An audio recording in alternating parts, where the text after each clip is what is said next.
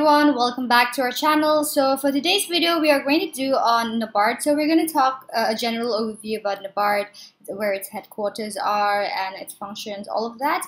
And also we're going to cover some of its current affairs, the latest initiatives and updates on the activities that NABARD has been doing, right? So, and we'll cover it through MCQs and we'll try to solve them and we'll try to bring out the important points which will be important for the exam, right? So my name is Hansa and I've done my bachelor's in horticulture and I've also completed my post-graduation in nematology and agriculture, right? So guys, if you guys are new to this channel, so please don't forget to subscribe, and you can also press the bell icon for further notifications from our channel for the upcoming exams. And you can also get a lot of content, exam related content, which will help you in preparing your exams well, right? So if you guys have liked this session, please don't forget to hit the thumbs up button in the end of the video, okay? Alright, so now let's just talk something overview about NABARD. So basically, I think all of you guys must be knowing that NABARD is a development bank which focuses primarily on the rural sector as well as in the agriculture field, right? So it is an apex banking institution which provides the finance for agriculture as well as in the rural development, okay?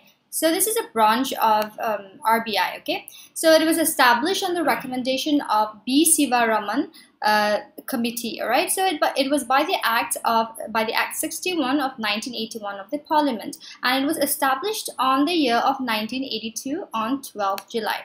So guys, these facts that I'm jotting down out here, these are very important from the exam point of view, because a high chances of these type of questions coming, these very static, straightforward questions, right? Oftentimes we forget to study all these, but these are also very small, important data that has high chances of coming in the exam, okay? So this was implemented. They implemented the NABARD, which is a National Bank for Agriculture and Rural Development Act of 1981. Right. So basically, the three functions of this RBI, of these three institutes of RBI. Okay. The first one was this Agriculture Credit Department, and the second one was Rural Planning Credit Cell, and the third one is the Agriculture Refinance and Development Corporations. These three institutes of RBI. They were transferred to this NABARD, okay? So basically what this ACD, which is the Agriculture Credit Department, they do is that they provide the short-term refinance to the cooperatives, okay? And another one, the Rural Planning and the Credit Cell, they deals majorly with the regional rural banking, okay? And these the last one, which was in the Agriculture Refinance and Development Corporations, they basically they work as a refinancing agency which provide a medium and a long-term agriculture credit to the support investment credits for the agriculture development, right? So these are the three institutes on the RBI, which are transferred to NABARD, okay? And some this NABARD, the headquarters of NABARD is in Mumbai, right? I guess it's I think all of you guys will be knowing about this. And some of the functions of this at NABARD is that the main function is that they are mainly focused on the small industries, cottage industries, as well as on the other such village or the rural projects, okay? So they're mostly focused on the rural development, as you can make it out from here. And some of the initiatives, these are by the NABARD, they aim at building an empowerment and financially inclusive especially for the rural India, and they have a specific goal-oriented departments, right? So these three departments can be subdivided into this financial, developmental, as well as in the supervision, okay? And they provide more of like a refinance support for the rural infrastructure, and they also have credit plans for this rural development, right? And all of this, any activity or anything leading to all these loans and credits related to rural infrastructure, to rural economy or rural development, as well as for agriculture, this all comes under NABARD, okay? I hope this is clear, right guys? So let's move on to our next slide. So we're gonna talk now we're going to talk or focus more on the questions, okay? And these questions are taken from the latest updates or the activities done by NABARD in the recent in this year, right? So the first question says that recently NABARD, they had provided a credit support for rural economy in West Bengal, right? So we have to select the correct statement according to the credit support which was provided by NABARD for West Bengal, okay? And the first statement says here is that rupees 292 crore was provided to West Bengal government for promoting micro irrigation schemes among the small and marginal farmers, right? So, the second statement says a total of 1,507 crore credit support was given to the state. Okay, and the third statement said it will provide support to the farming sector for sustaining agriculture and allied operations during the post-harvest Rabi crops and ongoing Kharif season. All right, so the options given here are, guys, number 1 is 1 only, number B we have 1 and 2 only, number 3 is 3 only, number D says 1 and 3 only, and number E is all of the above. So guys, the right answer for this is 1 and 3 only, right? So the statement number 1 and statement number 3 is correct and statement number 2 is wrong. And now let's look into the answer why the statement number 2 is wrong, okay? So the first and foremost that you guys need to remember here is that there's a NABARD bank. They had provided a credit support of about 1,607 crore to West Bengal. So the statement before it says 1,507, right? But the actual credit support given by NABARD is 1,607, all right? So this this is very important, so try to jot it down or try to remember it, okay?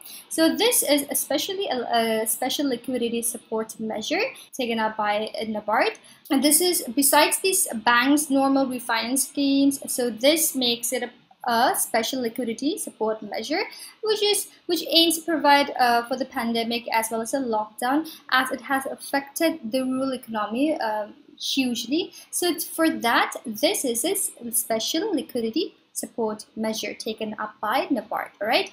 And we can also see that a smooth credit flow will also provide support to this farming sector for the sustainable agriculture and the allied activities during the post-harvest Rabi crops and ongoing season, and it was provided through state cooperative banks. We have regional rural banks and microfinance institutions. So through this 3 cooperative banks, rural regional banks, and microfinance institutions, these financial institutions, through these 3 things, they are going to provide this credit, right?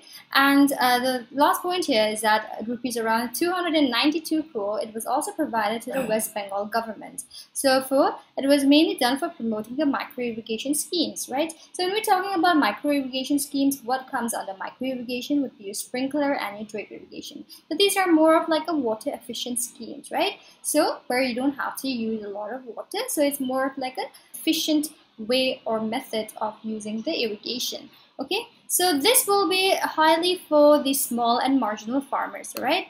And it will be especially in the dry districts of the state. Okay, so where there is a lesser rainfall, it means that where there's lesser rainfall, then this will be more focused for the small marginal farmers in the dry districts. All right, and the last one here says that during the current fiscal, the center, they had fixed the agriculture credit target at rupees 15 lakh crore in addition to the expansion of the NABARD refinance scheme. Okay, so this statement is also very important. Okay, try to remember this point. Okay, so these are something on the measures or the initiative taken by NABARD for Bengal, okay, in general. Alright, so let's just go to another question. The question says here is that NABARD had recently launched a refinance scheme for financial institutions and banks, okay. So according to this statement, you have to select the incorrect answer. Okay guys, so the statement number 1 says under the scheme, the primary agriculture credit societies are to be turned into multi-service centers. Number 2 says the scheme will mainly focus on watershed development projects. And number 3 statement says under this, around 5,000 PACs are to be upgraded in the initial phase and about 15,000 by the year of 2022 and another 15,000 by the year of 2023. Alright guys, so this the options given here are 1 only, number B is 2 only, number C is 3 only, Number D says none of the above, and number E is all of the above. Okay, guys, so the right answer for this is none of the above, as all of these statements are correct. Okay, now let us look into the answer why all the statements are correct. Okay, so this NABARD Bank for Agriculture, so this National Bank for Agriculture and Rural Development, NABARD, they actually launched a refinance scheme for financial institutions and banks. Okay, so has allocated about 5,000 crores for this scheme, right? A total of about, this is the total outlay for this scheme. So they have a finance allocated about rupees 5,000 crores. Okay, so this is important, guys.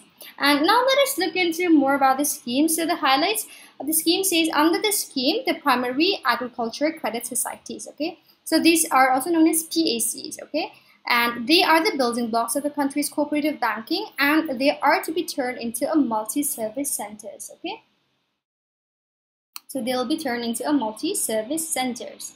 So we're going to talk about this project. The scheme will be mainly focused on the watershed development projects. All right. So and these projects, these are spread over 2.3 million hectares of watershed, tribal development, and rainfed areas. So this is very important. This statement, okay, about this project. So about 2.3 million hectares of watershed, tribal development, and rainfed areas are. This project is spread across all of these areas. Okay. And now let's look into the computerization of this packs. So they had launched a scheme to computerize the packs, which is the primary agriculture credit societies. Okay, so under this, around 5,000 packs they are to be upgraded in the initial phase, right?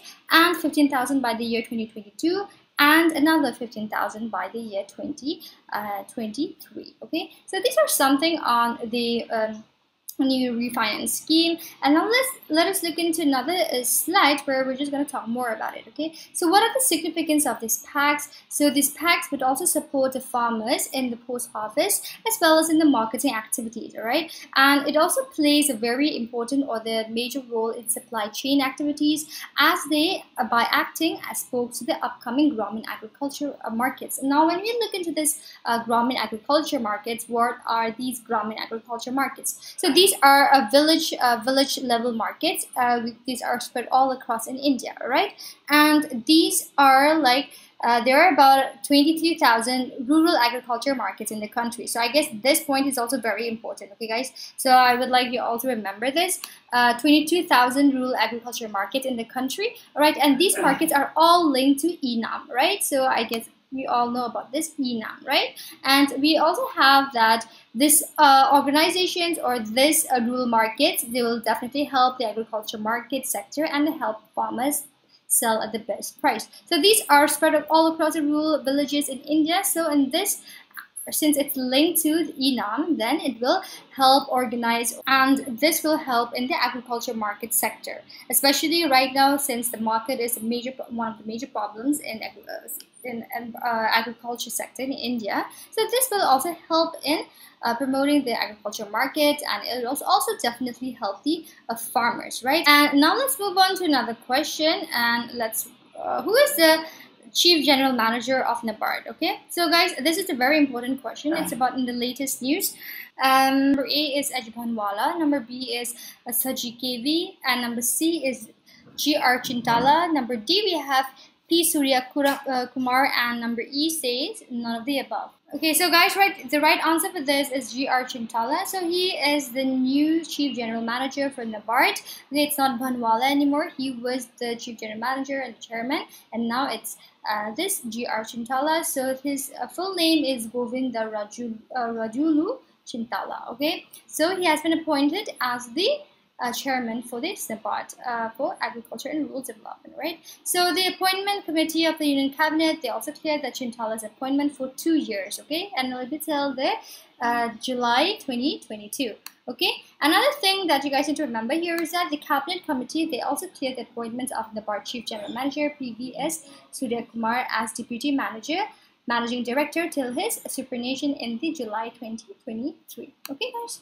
So these are the things that you guys need to remember. Small things which we think that it might not come, but these are also very important, since if you guys are also preparing in this banking sector, then I think it's very important for you all to know who is the chairman of such and such. Okay, so so now let's go to another question. Fourth question says, how many watershed development projects are currently there under NABARD? Right. So for this question, I would like you all to answer. Okay, guys, let me just read out the options. So think properly, and if you guys have any guesses or if you guys have any ideas, don't hesitate to drop it in the comment section. Okay, so the options given here are 3,000. Number B is 2,150, and we also have C, which says 1,780, and number D is 240, and number E says 750. Okay, so out of these options, how many watershed developments are there under NABARD currently? All right, so do drop it in the comment section. So a last question here is on the NAB Ventures Fund, the investment subsidiary of Agriculture and Rural Development. So this NAB Ventures, it is an investment subsidiary, right? So it's one of the arm of NABARD. So they invested for the first time in which of the following startups? Okay, so recently this NAB Ventures, they had invested for the first time on a particular startup, an agritech. Okay, so which of these startups are the ones got invested by this NAB Ventures? Right, so the options given here are number A is J Kisan, we have number B Kisan Agritech, number C is AgriZone, number D says Farmers Hub, and number E is Krishi Tech. So the right answer for this is J Krishi. So J Krishi is a startup company. Alright, it is an agritech. So this NAB Ventures Fund, which is an investment subsidiary of agriculture, they for the first time invested on a Mumbai-based rural fintech startup, which is J Kisan. Okay, and so the investment, it was a part of about rupees 30 crore funding round. Okay, so it was about for rupees 30 crore funding round. So this is in collaboration with this Akram Ventures and NAB Ventures. So this startup is basically an agriculture focused lending startup, right? So it has raised about rupees 30 crore in equity rounded, which was led by this Akram Ventures as well as in this NAB Ventures. Okay, and this Akram, it is a new fund set up by the former executives of Heloin Venture Partners, and it was along with the Kalari Capital. And whereas this NAB Ventures, it is an investment arm of this NABARD, right? So so these are something about the new startup, and it was founded by this Arjun Ahuwalia and Adriel Manigo. So they had started this J Kisan.